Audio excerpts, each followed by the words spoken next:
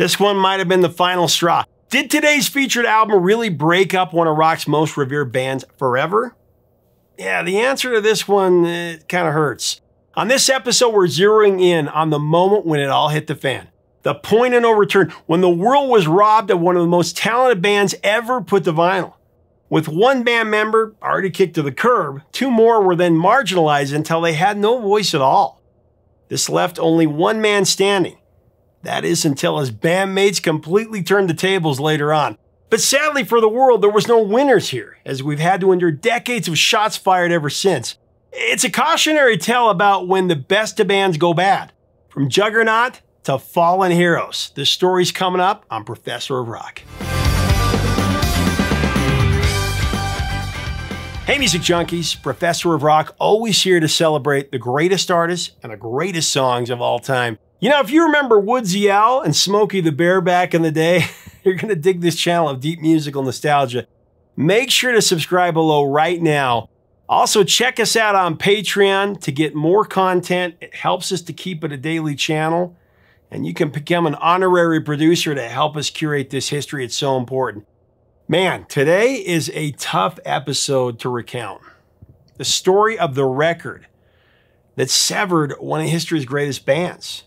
So after the ouster of keyboardist Rick Wright and the global triumph of The Wall, Pink Floyd was down to the primary trio of bassist Roger Waters, guitarist David Gilmour, and drummer Nick Mason.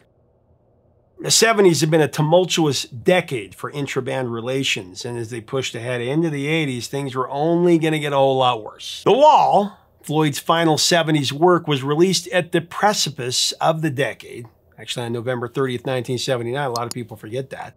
Positioned as it was, the single spilled into the 80s. The epic 27-track double concept album featured 3 singles, Another Brick in the Wall Part 2, released on November 23rd, 1979, Run Like Hell, released in April of 1980, and of course, Comfortably Numb. That one dropped on June 23rd, 1980.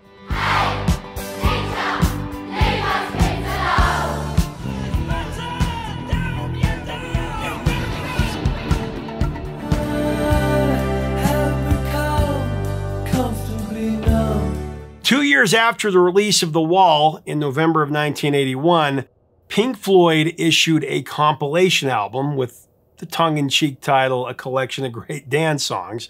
Of course, the name referenced both Another Brick in the Wall's disco influence and Nick Mason's snide remark that Pink Floyd's US label probably thought that they were a dance band. Hey, if Sheep and Wish You Were Here are not great dance tracks, then I don't know what is.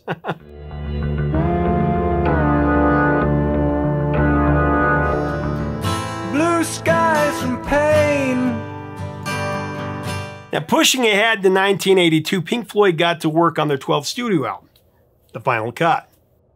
Though I need to use the band's name loosely here, because The Final Cut was all but a Roger Waters solo record. I'll get to that in a minute. The Final Cut was first conceived as a soundtrack album for Pink Floyd The Wall, the 1982 film based on The Wall. Which was promised in the movie's closing credits, if you remember. It's just another brick in the wall. Under the working title Spare Bricks, the album was meant to feature new music re-recorded for the film, like When the Tigers Broke Free.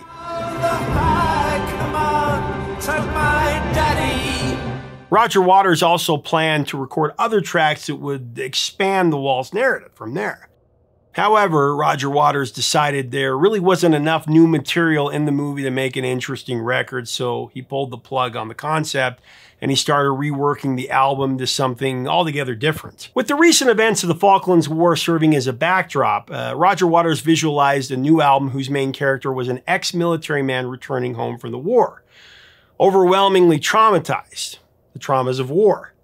Yeah, that wasn't exactly new territory for Roger Waters, but hey, right, well, you know, I guess, right? Incidentally, this veteran was none other than the school teacher from The Wall's The Happiest Days of Our Lives.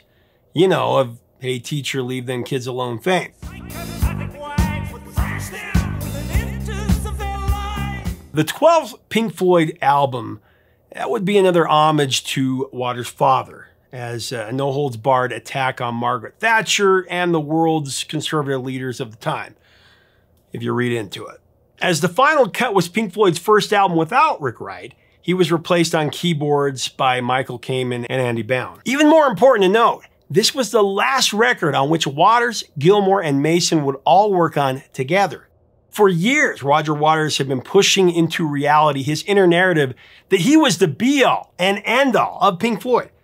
I mean, there's no arguing that at that time he was the conceptual mastermind behind The Dark Side of the Moon, and Wish You Were Here, and Animals, and The Wall. I mean, his talent for creating conceptual lyrics and messaging, it's almost unmatched. But carrying the mantle of Pink Floyd on his shoulders all alone? It's a far-fetched claim. I'll always argue that David Gilmour was equally as vital from a sonic perspective. And likewise, it would be criminal to discount Mason and Wright's contributions on those albums.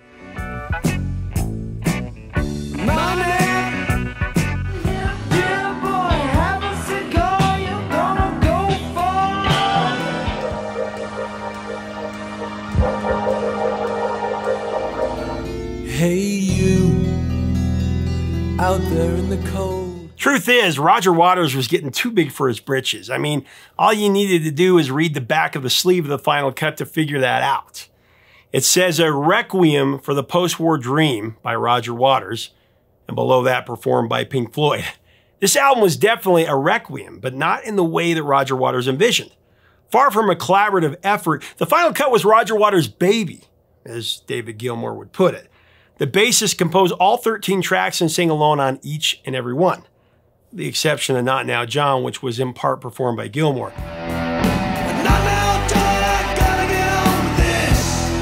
Said Nick Mason, and I quote, David wanted time to produce some material of his own, but Roger, now totally motivated by his project, was not interested in waiting. Furthermore, Roger Waters was preoccupied with controlling the purse strings as well, telling Mason that since he was just a drummer, he had no claim or any extra credits or royalties.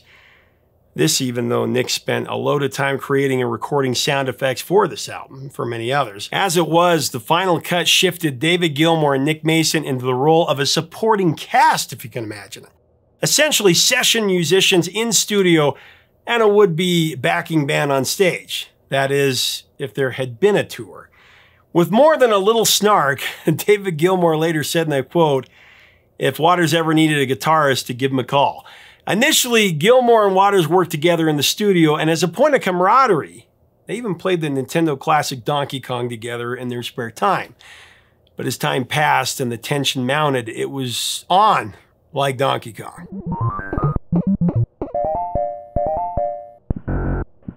Sorry, couldn't resist. The two had to be separated. Really, the band needed a good therapy session to work through things, but that would not happen. Now, speaking of therapy, let's talk about today's sponsor. No matter your age, gender, income, or career, we all have those moments when the stress and the strain of a very busy lifestyle can negatively affect our mental health. Sometimes you need someone to chat with for a little one-on-one therapy, but a close friend or family member is not always an ideal sounding board. Sometimes you don't want to appear weak or vulnerable to them. And confiding in an unbiased listener is much more comfortable. For my situation, I found today's sponsor, BetterHelp, to be an easy way to connect with someone to just vent and clear my head. At BetterHelp, I can get matched with an actual licensed therapist who will truly listen and give me helpful, unbiased advice. BetterHelp is an excellent alternative to in-person therapy because you can schedule a session whenever you want it. I don't have to worry about when the therapist is available or even drive to an office.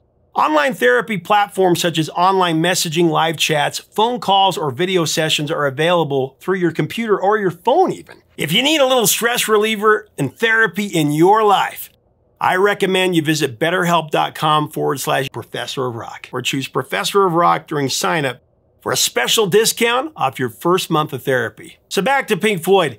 So David Gilmour was exasperated with the political bent in Waters' lyrics, which he'd been peddling really since Animals in 1977. In Gilmour's opinion, the highly volatile brand of political lyricism was detrimental to the music.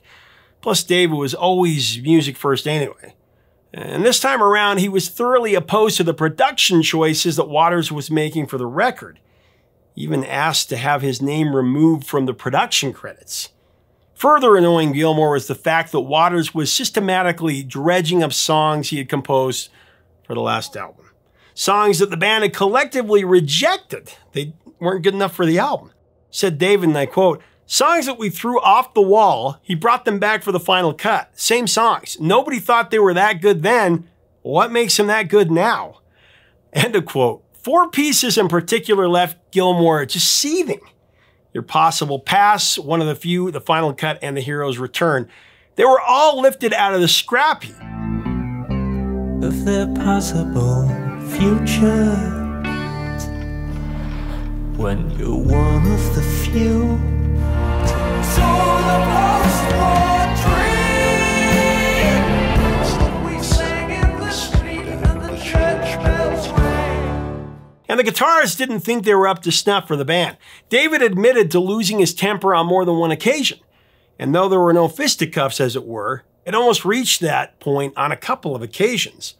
Waters, for his part, could read the writing on the wall. He said, "By the time we had gotten a quarter of the way through making the final cut, I knew that I would never make another record with David Gilmour and Nick Mason. We just didn't agree on anything anymore." End of quote. So by December 1982, Roger Waters had effectively forced Gilmour and Mason to give up any control that they had over this project. Band relations had officially reached the point of insolvency. And any goodwill within Pink Floyd, it was now bankrupt. This turn of events may have been a relief to Roger Waters, but for many Pink Floyd fandom across generations, this was the moment of ultimate tragedy. Because from here on out, Pink Floyd in its most creative form was effectively dead on arrival, with no promise of a resurrection. In 2002, Gilmour summed up the debacle, declaring that the album should have been called The Final Straw instead of The Final Cut. And in his book, Inside Out, Mason wrote that because of the tension, the very idea of doing another Floyd album after The Final Cut, it just seemed unthinkable. In a karmic twist, The Final Cut would be Roger Waters' final studio album under the name Pink Floyd. Released in Europe on March 21st of 1983, and then a few weeks later in America on April 2nd, the album gathered mixed reviews. Now, Rolling Stone dubbed it art rock's crowning masterpiece. Rolling Stone's been wrong a lot. Melody Maker, though, called it a milestone in the history of awfulness. The British public gave The Final Cut top marks. It reached #1 on the UK charts, although you could argue their album was riding the wave of really, The Wall. The massive popularity of that album. In the States, though, the Pink Floyd name was enough to carry the album to #6 on the Billboard 200, though it was a big fall from the genius of the previous album, for sure. When it comes down to it, The Final Cut is the prime example of what Pink Floyd sounds like when Roger Waters is left entirely to his own devices. It's hard to point to an essential track on The Final Cut for me, whereas Floyd's 70s catalog is overflowing with clear-cut winners. I mean, think Dark Side, Wish You Were Here, Animals, The Wall. It's easy to come up with a lengthy list of rock standards. These are perfect albums, for the most part. Perfect. Now, if you put The Final Cut next to it, it's just a painful juxtaposition. Even if it was still ahead of most of the rock outfits of the day. But with Floyd, we expected more. On The Final Cut, Roger Waters is the victim of his own hubris. Just as a comparative exercise, consider George Lucas's unrestrained power during the prequel era of Star Wars. There was no one to challenge his ideas, kind of on Indiana Jones as well. Surviving all right. Excuse me. The Final Cut is much the same for Waters. Without checks and balances from talented creators, the results were, well, disappointing. How's that for a can of worms in the comments? Star Wars, George Lucas, prequels, go! Anyway, I think you get the idea. Don't get me wrong, I still listen to The Final Cut and acknowledge its sordid place in Pink Floyd's history. But you have to take this one with a grain when calling it a Pink Floyd album, right? In the years that followed, Gilmour and Waters each took their fair share of shots at each other's work. Commenting on The Final Cut, David would say that there were only 3 good songs on the record. The Fletcher Memorial Home, The Final Cut, and I can't remember the third one right now. There's 2 of them anyway. Those were his exact words. The record featured one single, the aforementioned Not Now John, which actually did have Gilmour on it. And that one's a really curious choice since it's one of the few Pink Floyd tracks to feature some really heavy-hitting profanity, dropping the F-bomb multiple times on the album version for sure. For the single release, the phrase F all that was overdubbed with Stuff All That. Song made it to #30 in the UK Top 30. and number 7 on the US mainstream rock charts, which I guess is good for a Pink Floyd single.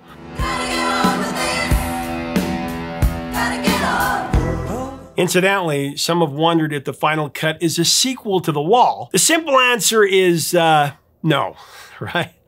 Although clearly there are some Pink-like connections and some common themes like alienation and war. At best, the final cut is a spiritual kin to The Wall, but doesn't exactly push the former album's narrative ahead any further like Waters originally envisioned. And worse, it has rejects from The Wall, songs that weren't good enough for that particular record in the first place. That being said, a video of the final cut, 19 minutes in length, was shot by Willie Christie. It featured actor Alex McAvoy, the same guy who played the teacher in The Wall. So there's that connection. The video features 4 songs: The Gunner's Dream, The Final Cut, Not Now John, and The Fletcher Memorial Home.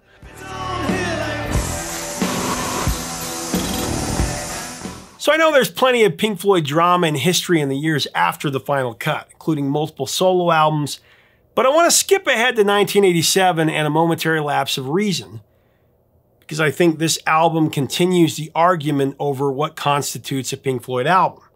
We've covered this one in depth in a previous episode as well. We also covered Learning to Fly in that episode. So I'll keep the background brief and I'll link to the in-depth episode below.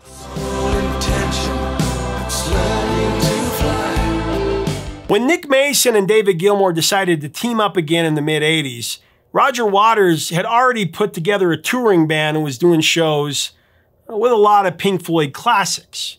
Waters never doubted for a second that he was Pink Floyd. And as you can imagine, this fueled more than a little rivalry within the drummer and the guitarist. In October of '85, Waters took out a high court application to block the Pink Floyd name ever being used again. David Gilmour argued that Roger didn't have the power to decide whether Pink Floyd worked again. And he made it known that he intended to continue with the band. Now, mind you, Waters, in disbelief, did all in his power to hasten the demise of the Pink Floyd name. Said Gilmour, Roger Waters declared Pink Floyd was over. I declared that it wasn't. Gilmour and Mason had no intention of abolishing Pink Floyd, and from their perspective, it wasn't Waters' decision to make on his own. When informed of David and Nick's plans to record another Pink Floyd album, Waters practically dared them to even try. He said, and I quote, "You'll never do it." And you can imagine how that went over. Gilmour got so fired up over Waters' comments that he used them as a motivation to make A Momentary Lapse of Reason. Said Mason, and I quote, "Dave absolutely saw red and finally got it together to go back to work." They turned the tables on Waters, and it worked to great effect. Critical to the album was the return of producer Bob Ezrin. He had co-produced The Wall, of course. Another unexpected and welcome addition was that of Rick Wright, whom Waters had previously kicked to the curb. Although, due to legal complications, he was paid as a salaried employee rather than an official member. It was 3/4 of Pink Floyd, a fair bit more than the 1/4 Floyd on the final cut, just saying. Gilmour and company released A Momentary Lapse of Reason in September of 1987, and the record soared to number 3 in both the UK and the US. All 11 tracks were composed entirely or in part by David Gilmour.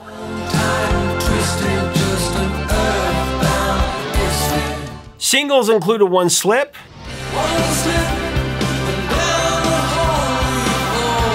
On the Turning Away, and Learning to Fly. The last 2 of those songs hit number 1 on the rock charts, and the album overall sold 10 million copies globally, or more than twice what the final cut did. No more turning away. Continuing the sniping, Waters said of the album's name, "Under the circumstances, it's a superb title for a so-called Pink Floyd record." Then more shots were fired when Waters also called the record a clever Pink Floyd forgery. But I guess all that was to be expected, right? It's Roger Waters. A case of sour grapes for sure, because Learning to Fly and On the Turning Away alone are classic Floyd. Across the clouds, I see my shadow fly. Then in 1988, the reunited trio issued the live set Delicate Sound of Thunder, and 1994 brought the Division Bell. The ringing of the Division Bell had begun. Together, the post-Waters Floyd albums outsold Roger Waters' solo materials by quite a margin. Of So having laid out this complicated and really contentious history, which still continues to this day, where does that leave us? How do we answer the question, what constitutes a Pink Floyd record? Is seeing the name on the album enough? What do you think? Are tracks from the final cut and A Momentary Lapse of Reason legitimate Pink Floyd songs? Are 3 out of 4 Floyds enough? Is 1 out of 4 too little? Which album do you like better, the final cut or A Momentary Lapse of Reason or The Division Bell? Let's have a spirited debate in the section below.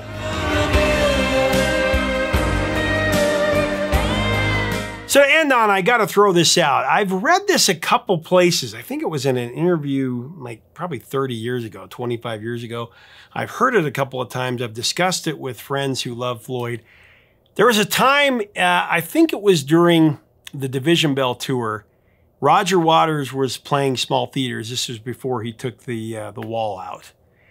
And, you know, just down the road, Pink Floyd was playing a stadium. And he sat in regret thinking, what have I done? And I think that sums it up. Roger Waters is a genius, but he couldn't play nice with his comrades. It's really kind of sad how this all ended up. Having said that, I got to tell you, I'm so excited for David Gilmour's new solo record. Check out this song. The piper's cold, contagious. I'm going to link to it below. You got to check it out. Bottom line, Roger Waters and David Gilmour are genius together. But I have to say, after the final cut and the legal wranglings and the smack talk, David Gilmour, Nick Mason, and Rick Wright more than held their own with 2 classic records in 1987 and 1984. We can always hold out hope for a reunion. But until then, we always have the music.